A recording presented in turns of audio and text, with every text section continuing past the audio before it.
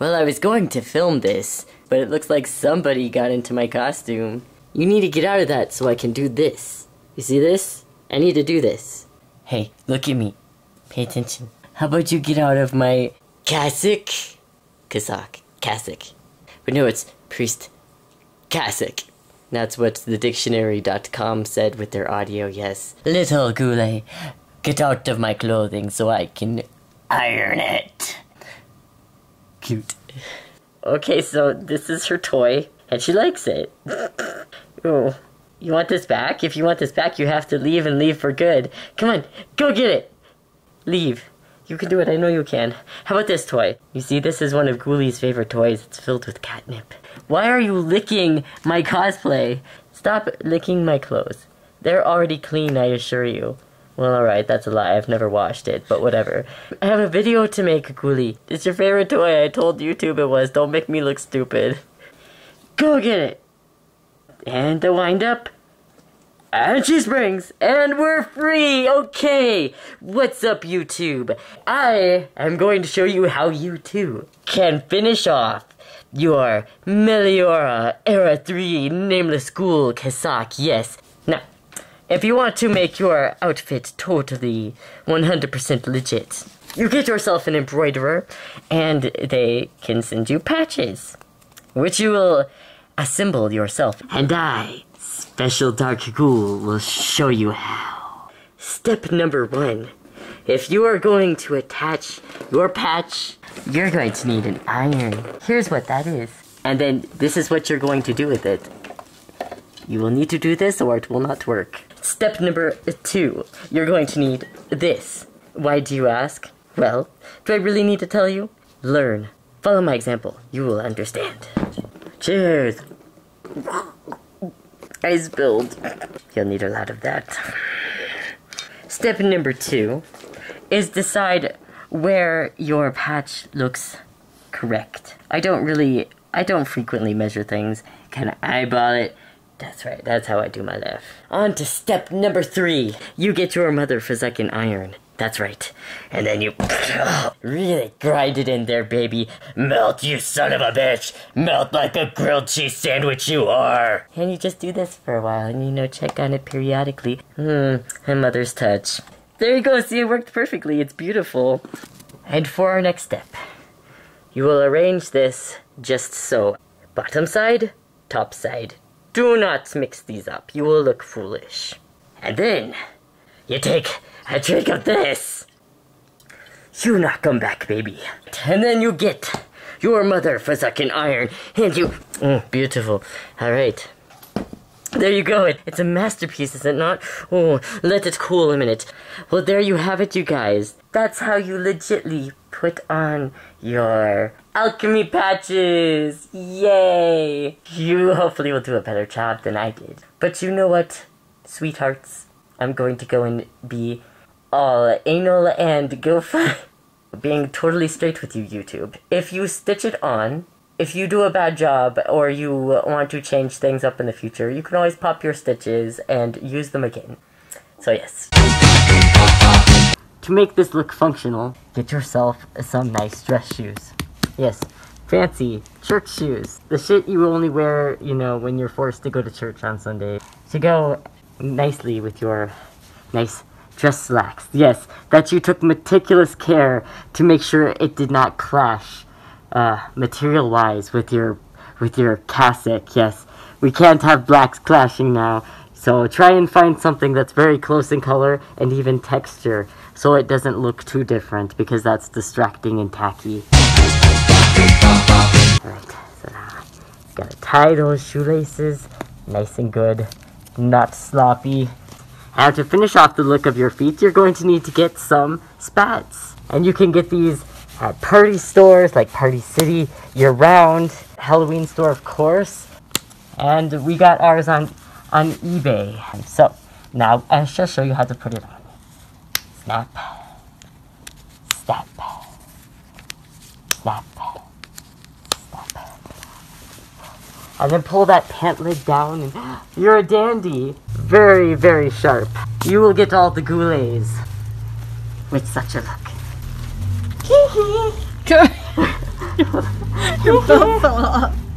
Stop quaking, Mr. Skeleton. I know that this is going to be very educational, but it's alright to calm down a bit. Alright, you guys. This is the Meliora cassock, yes.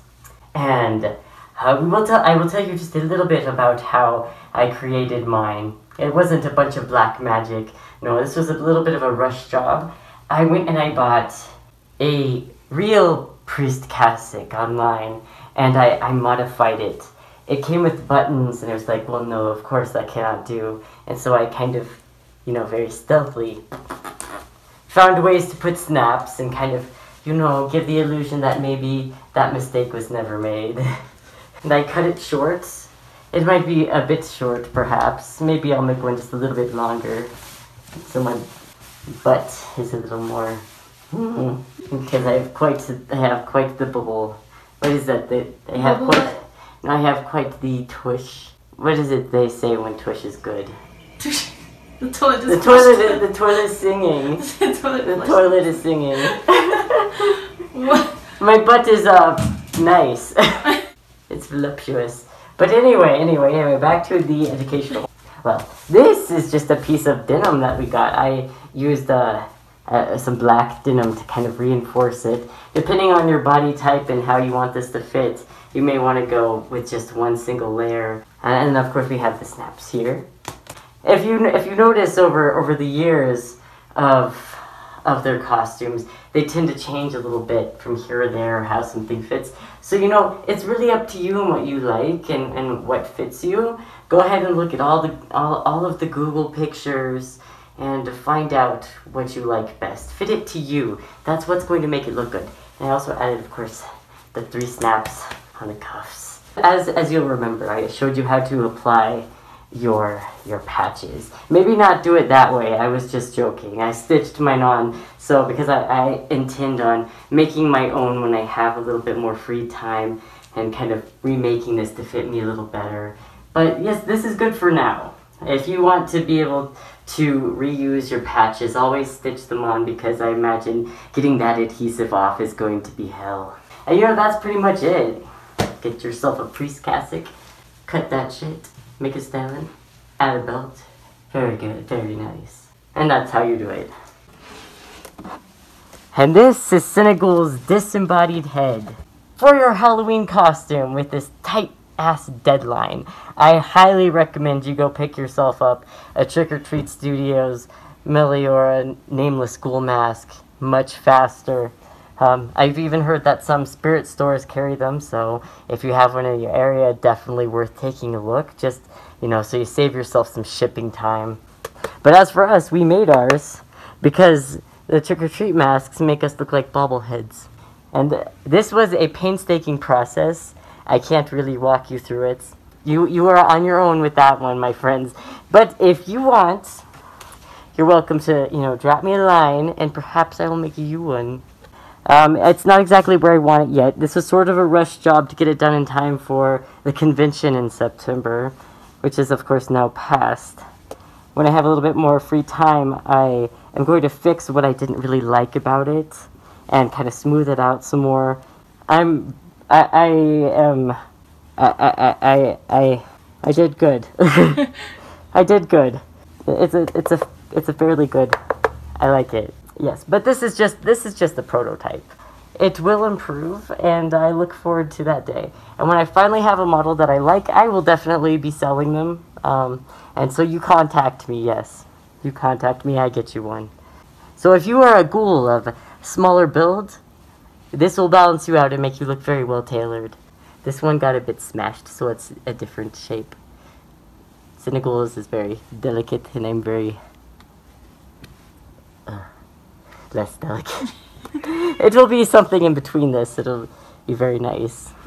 So you get you one of yours. Make that deadline. And then you'll of course need one of these. This is a balaclava. It's what I'm wearing now. This will finish off the look to make you like just some black shadow creature. You don't need any of your flesh showing. Not any more so than this. We're a little bit more conservative than that. So you have to have one of these to finish off the look properly. Cover that neck and the back of your head, Very nice, very polished. So get yourself one of these. We got this on Amazon.com. We have links down below, so do check it out. We've got you hooked up. The very last finishing touch you will need will be this. A necklace with a G. You will need to get yourself one of these, yes. They have that G. That G. This made You mean life the easy. crucifix? Yeah. There are many sellers on Etsy that make these that you can buy them from. This one is a little bit big on me. This would be more suited to an infestissimum look. And when I have a little bit more mummy dust in my pocket, I'm going to get one that's sized more closely to me. But this will do for now. This will do for now. The masses, they don't know the difference. Always make sure that this part of the G is pointed to your left. The left. We are the walkers of the left-hand path. There, now you'll remember. Some magic for you. And there you go, a magical ensemble just for you. How do you feel? You look good, just like me. And hey, it never hurts to add a little bit of personal flair to your outfit, to become, to really have some personality. I know we're all nameless ghouls, but you know what? We all have names because that's just how we roll. So, me, I like to spruce it up with a little bit of special things sometimes because I'm just, like that. So, have fun with yours. Have fun with your bad self. Oh, one last thing. A nice finishing touch for your costume. Come with me. You will need to get yourself an instrument. You don't actually need to know how to play one of these. Just having one alone will get you laid. So go ahead and spend $200. It's worth it. Guitar lessons not included, of course. Alright, you guys. Let's jam.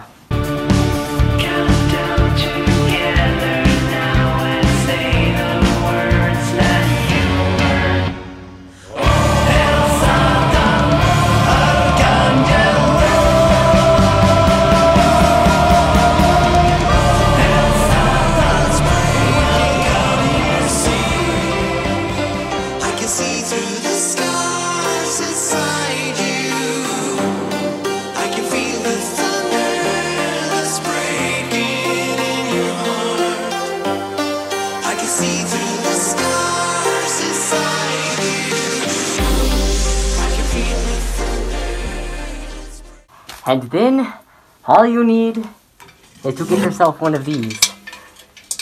A pail. Oh. Oh, god damn it. And then you're all set to go. Trick-or-treating. Alright, you guys. Thanks so much for joining us. Goodbye, YouTube. Happy Halloween to you all. From Special Dark. And to all of us here. On our YouTube. Yes. Oops. Is that going to sound like a fart?